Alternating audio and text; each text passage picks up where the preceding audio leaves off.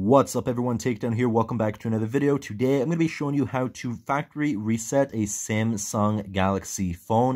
So the first thing you're going to want to do is just go under apps, then go under settings.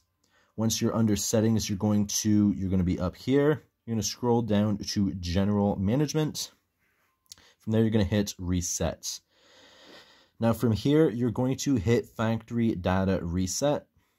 And under this, it's going to tell you that everything will be erased. So if there's anything that you want to save that is on your phone, pictures, music, whatever, now is the time to do it before you factory reset. Now, there is going to be personal information on here, so I'm going to make sure that I go and take it out. But you're going to go to the bottom once you're ready to factory reset and hit the blue button. And then it's going to give you this little prompt to factory reset. So you can hit delete all. And then you're going to sign into your Samsung account just to verify that it's you. So, of course, I'm not going to be showing you this, or at least my account information. And then you're going to hit OK. And there you have it. Now it is factory resetting. It is shutting down. Again, the reason why I'm doing this is because I plan on selling this phone because it's my old phone. I'm not using it. And it's literally just collecting dust. I'm assuming somebody can use this, but this will work on any Samsung Galaxy phone.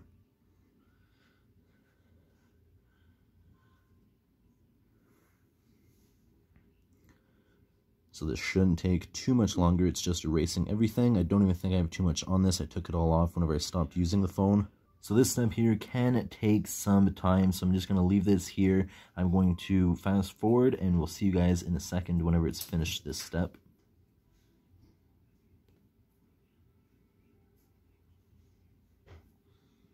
And now it just finished that step.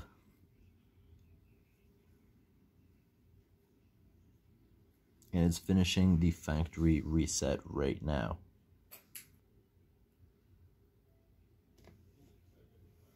And now it is starting back up, and it should have me, or at least ask me to start it over again and set up as if it was brand new. But like I said, I'm going to be selling this.